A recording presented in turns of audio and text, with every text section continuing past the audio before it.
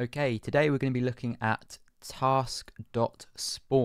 So this is a great way to run code in parallel. So what that means is you'll have a script, for example, and usually what happens is the code runs in stages, right? It does one line at a time. So if we were to print hello, and then we were to wait 5 seconds and then print goodbye, we'd get the hello printed out, and then we'd wait 5 seconds and then it'd print goodbye. But hello and goodbye wouldn't print out at the same time because it's being held up by this task.wait. But sometimes you have code that you run it at a certain time in the script, but you don't necessarily want to hold up the rest of the script. So like you don't mind it being run in parallel. So how do we make code run in parallel? And when I say in parallel, I just mean run it at the same time as the rest of the script. You can sort of branch code off into its own subscript, if that makes sense. It's still part of this script, but it's running at the same time as the rest of the script. So let me give you an example. If I was to put another print here, and I'll say 5 second wait finished, what would happen is we'd get the print hello, it'd wait 5 seconds, and then print 5 second wait finished and print goodbye would happen at the same time.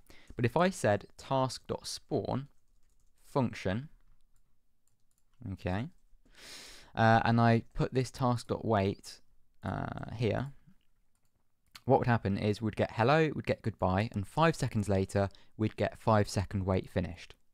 So we've got hello and goodbye. The script is carried on because we've spawned this function into its own thread.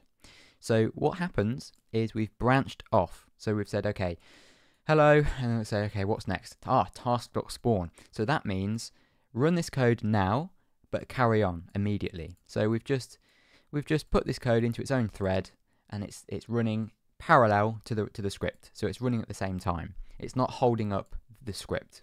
So whenever you put code in a task.spawn, it means you are letting the script continue, and you're running the code inside the task.spawn at the same time, in parallel, okay?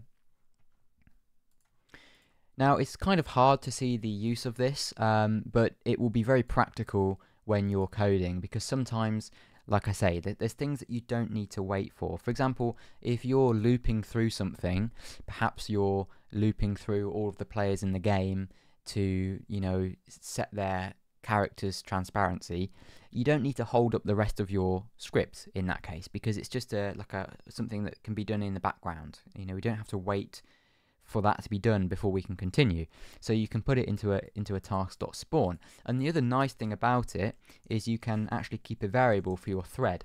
So the thread is almost like the secondary script. It's the bit that we've branched off. It's the secondary subscript which is running this code inside the function. But now that we've got the thread as a variable, we can kill that thread later on. So, perhaps we want to end this after 3 seconds. We don't want it to print out the 5 second wait anymore. We don't need it. We could say thread, I think it's cancel. Yeah, you say task.cancel, and you then put the thread in there.